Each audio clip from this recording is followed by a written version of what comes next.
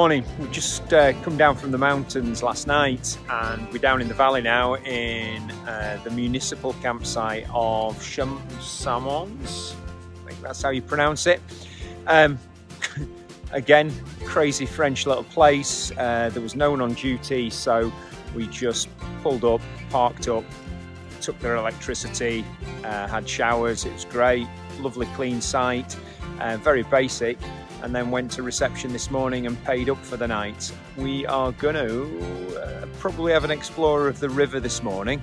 It obviously runs right the way down the valley and there's some good waterfalls and some good wild swimming spots. So I think we're going to get on the bikes, explore because nothing's too far away, take the swimming kit and see what we can find.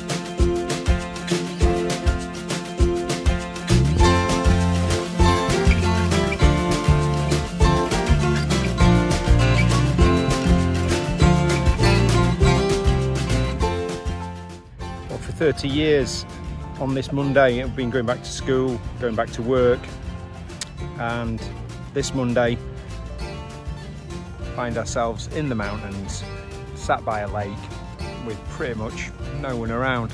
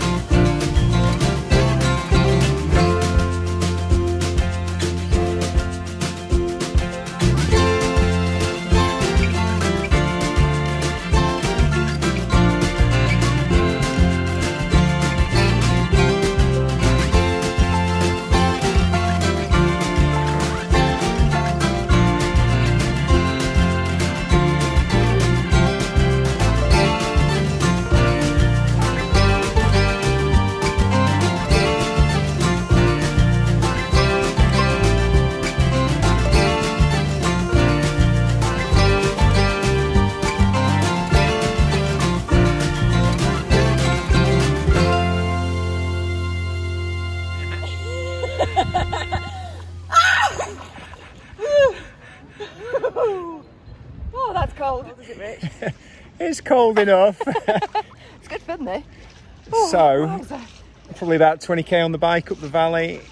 The river at the top was really cold, so we came back to the van and had to come into this. But it's cold and it's blooming cold in the middle.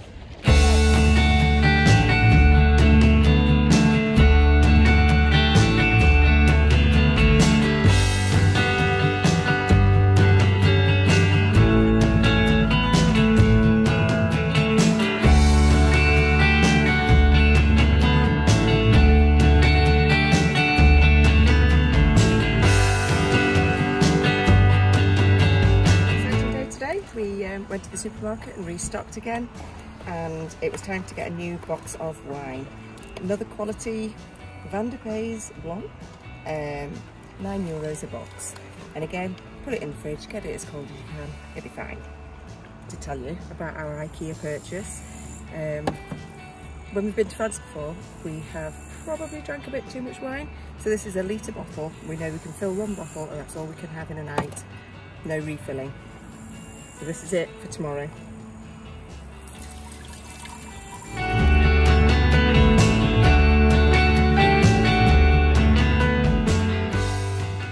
Right, we thought we'd sneak to this far side of the campsite to just let you see exactly what this campsite is all about, and the fact that it would have been dead easy for us because we had set plans to go to Morzine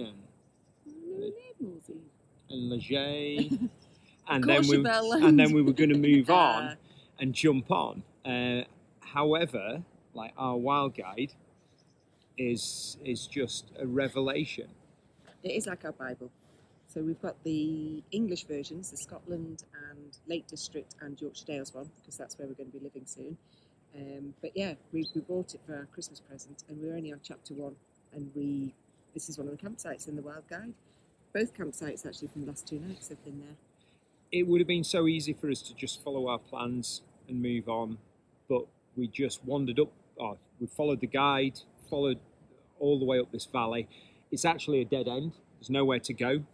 Switzerland is over there, and because of the ASCII card that Jackie can bang on about in a minute, it was like €16 a night with electricity, which is ridiculous. It's amazing. That's less than £15 a night. With ASCII, it's out of season, and in the Alps, right from probably the last week in August is out of season. So yeah, we got it for £15 a night, and last night's campsite was also only £16 a night. So I think we've saved about £15 already, and the card cost £22.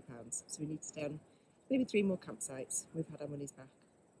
But absolutely off the beaten track. You wouldn't have a clue it was here. No signpost really to it, and it's probably one of the best campsites we've ever stayed in.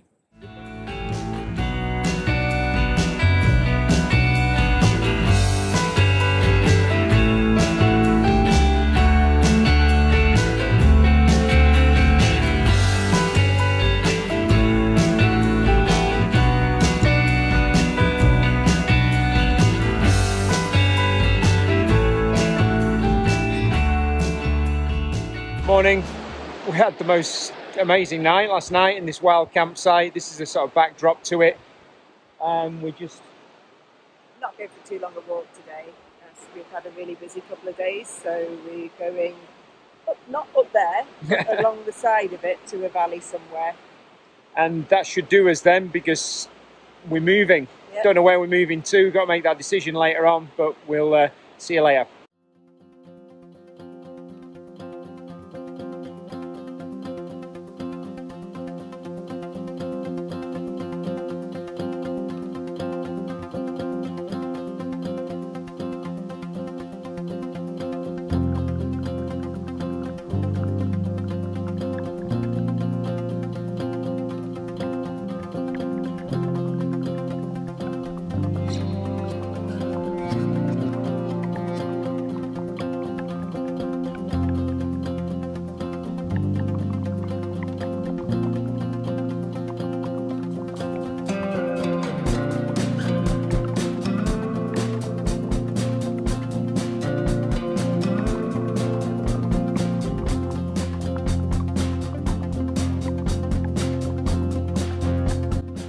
Made it, and it's only half an hour from the campsite.